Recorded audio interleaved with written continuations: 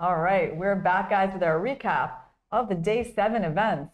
And today was a very dramatic day of chess as we go into the rest day tomorrow. The first half of the tournament is over. We've had a bit of turnaround in the top of the standings because Gukesh, who was leading the tournament along with Nepo, lost a very dramatic game to the tail ender, Alireza Firouzja. All the other games ended in draws. In fact, Vidit did have chances against Abbasov. The game between Naka and Nepo was also very exciting right from the get-go, but eventually Nepo managed to steer it towards a draw. And Fabiano versus Prague never quite went anywhere. And it was an interesting game, but Prague made a comfortable draw. So let's take a look at the standings. We have Nepo at +2. 4.5 out of 7. He has been on this +2 for a long time, has not been able to get any wins in quite a number of games. Still followed by Caruana, Prague, and Gukesh at +1. Hikaru drew today, so he's still at 50% along with Vidit. I mean, really only 1 point separates the 5th to 6th place from the 1st place. So all of that can be caught up in one round. And finally, Abbasov and Firouzja stemmed the bleeding, stopped losing their games today. Abbasov saved the draw against Vidit, and Alireza won the most dramatic game of the tournament so far against Gukesh, which we're going to be showing to you shortly. On the women's side, Lei Tingji was the only winner of the day. She won against Vishy, a position that we thought Vishy was doing quite fine in, but somehow as she got into time trouble, things went wrong for her. And the other games featured some end games that ended in draws.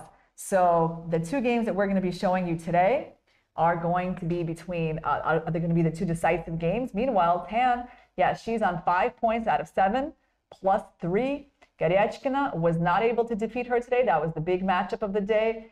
She still has half a point less. And now she's followed by Katerina Logno and Lei Tingji. So actually, again, between 1st place and 4th place is only a 1 point difference. So anything can still happen with 7 rounds of play. Let's get into the games of the day, Vishy. I'm going to be showing you the game between Firouzja and Gukesh. So the game started out, let's say, with some intentions by Firouzja of creating an interesting game. I think that move h4 that he played early on definitely showed that he was trying to create a position that was a little bit unbalanced. But Gukesh was defending well. And let's see, this was their middle point of the game where you can see that white has a buildup of pieces around the black king. There's constant ideas of sacrifices on h6, but black has moved the king away and in general can often use the king to defend that square on h6. Meanwhile, Firouzja sacrifices this a5 pawn and then declines the draw. So he could make a move like queen d2, taking on h6 is the threat, forcing something like king h7, and then just a draw by repetition. But he says, no, let's not make the draw.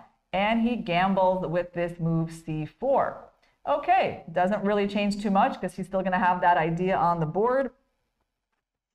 Now, rook g8 was an interesting try by Gukesh to sort of preempt that sacrifice, so he'll have some options to defend that pawn. And Firouzja missed a chance to play this interesting move b4, and suddenly gets into a worse position where we thought that he was in some big trouble, just down a pawn, his piece is forced to move away from the king side. But then he finds this very interesting resource as he was getting low on time. At this point in the game, he's way lower on time than Gukesh. So he has like 4 minutes against 15, right? And they have no increments and they still have like 14 moves left to play. So we thought he was in dire straits time-wise for sure. And on the board, he wasn't doing amazing either.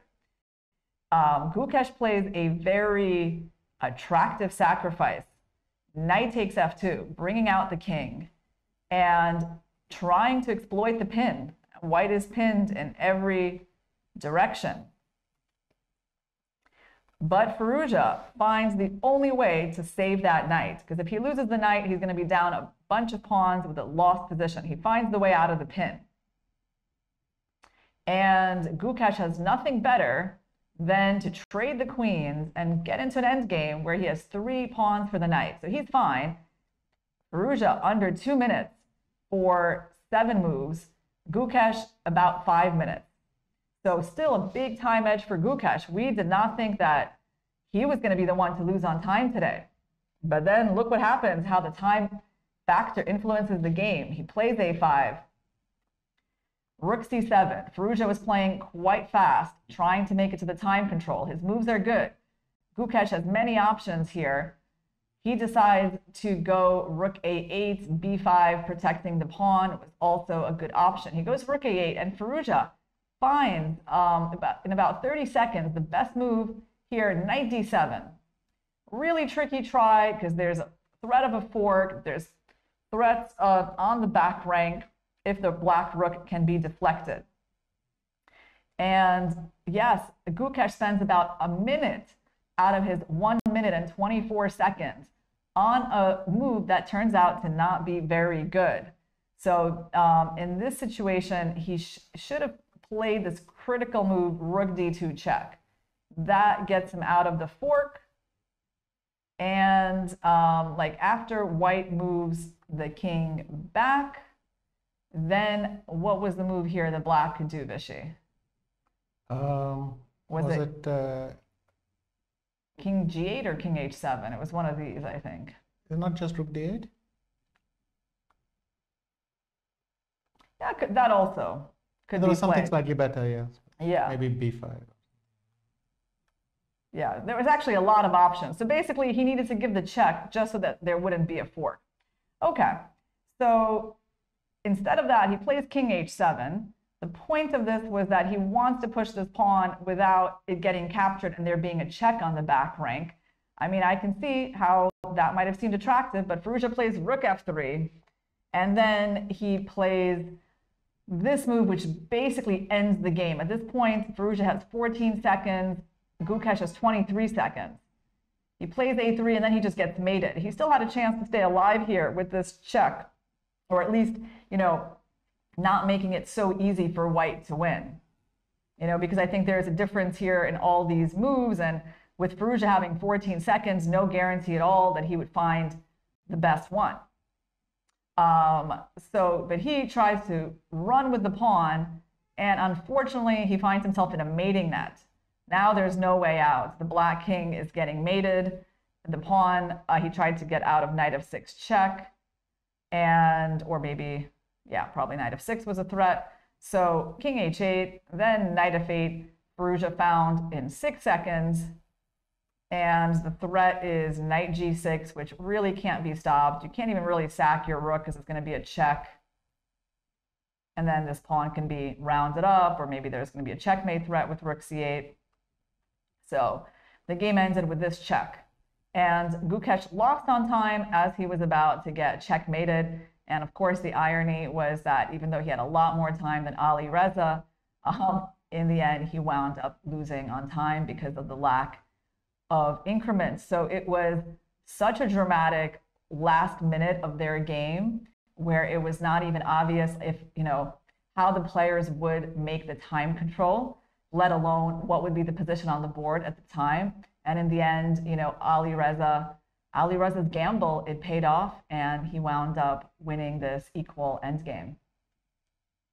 Okay. What were your feelings, Vishy, watching this? That was a roller coaster. Let's look at Lei Tingji, who won the only game in the women's section. So the opening had this pretty moment when the 4 knights ended up on e4. So you have this lovely square in the center. And it seemed black can probably take on d4 in multiple moments. But the finish was interesting. So they got here. And Li Tingji went knight b5, and Vaishali could have played queen e7. After queen b8, in fact, there's a very beautiful win. Queen takes d5, rook takes d5, knight f6, gf6, rook e8. And black is actually ahead on material, but that queen is just boxed in and trapped. But she captured there and took here, bishop e6. And amazingly, Vaishali has one last chance to turn this game around. After bishop b3, rook d8, rook e8 check, king h7. White is not even better. So a second opportunity, which she didn't take advantage of. And after rook d8, queen c3, the game was over. So tough day for Vaishali, but Li Tingji manages an impressive comeback, and she's now also on +1.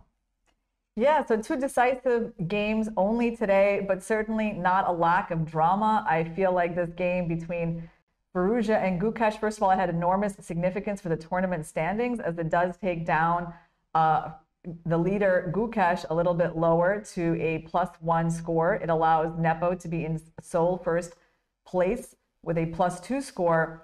Also, it gives Firouzja some confidence as he heads into the second half of the tournament after 2 tough losses to Hikaru Nakamura and to Vidit. And it also gave the fans a chance to see what chess is like without the increment and how desperate and dire, it can feel when you're trying to make the time control without that increment, and how a perfectly reasonable position can just get destroyed by move 40. But yeah, there was a lot of emotion in that game, and certainly a treat for the chess fans. So we're done with the first half, guys. Tomorrow is a rest day. We will be back on, I have no idea what day it is actually. So what day are we on, Vishy? Round 7, April 11th, that be a clue. Okay. And so the pre-day is tomorrow, April 12th. And we'll see you on Saturday, April the 13th for round 8. Yeah, thank you for helping me with that part, because I was completely lost on that. So we'll see you guys in 2 days for round number 8 and so much more exciting chess here in Toronto.